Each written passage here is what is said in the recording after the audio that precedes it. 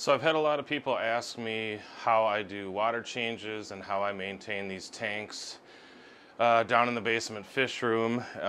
People also ask about the sponge filters, and they a lot of times think, how can you filter these large aquariums, 6-foot, 7-foot, 8-foot aquariums with just simple sponge filters? And I'll take you through what I do as far as tank maintenance and water changes and filter cleaning. But yes, all these tanks in the fish room, except for the 300 behind me, are actually run off sponge filters and nothing else.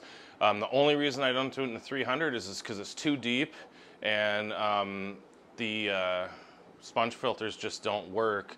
When I've got them sitting on the substrate, there's not enough air pressure to pump all the way down through that density of water in order to make them work. So I've got 2 canister filters. But I'll take you through what I do, and I'll show you kind of a routine water change day.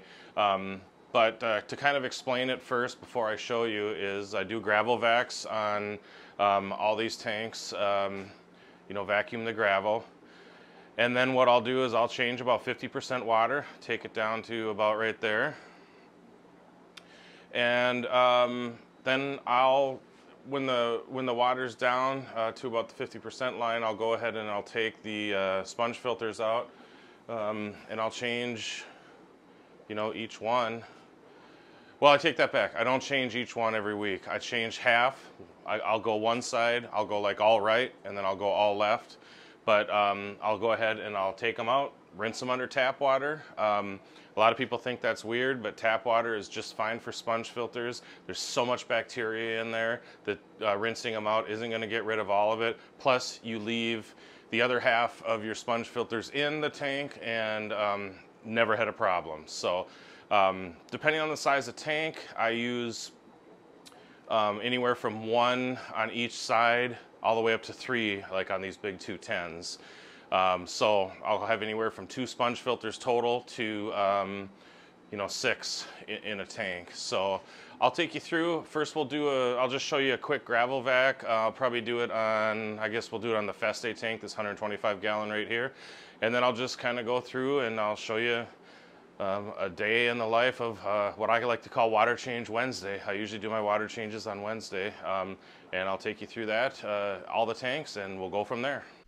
So I've already done the gravel vac here. I forgot to record it, or the camera didn't work. I forget which. And but you've all seen a gravel vac before. So what I'm just going to show you now at this point is I'm putting in the line out.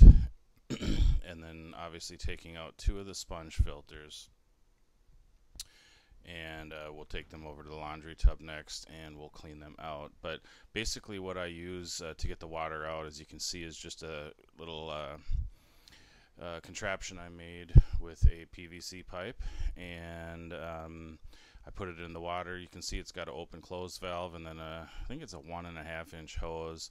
I hook it up to my Python adapter on the sink and turn on the water, and water starts coming out. For all the upper tanks, I let gravity do work. But there's the Python, there's the end of the hose and the Python attachment on the laundry tub, and we're going to go ahead and clean some sponges. I just use tap water. In this case, it's tap water mixed with tank water coming out of the tank right here, but I don't always do that. As I said earlier, tap water is just fine to clean these sponges because there's so much bacteria in them, and I only do half of the sponges each time, so there's still plenty of beneficial bacteria in that tank, in the other sponges as well. And I tend to use more sponges than I need to, so we're just fine there. What I'm going to do next is just start draining the tanks. We're going to speed it up into fast motion and just let you enjoy it. That's really all I've got, guys. Thanks for watching, and I'll let you enjoy draining the tanks and filling them up in time lapse to some music.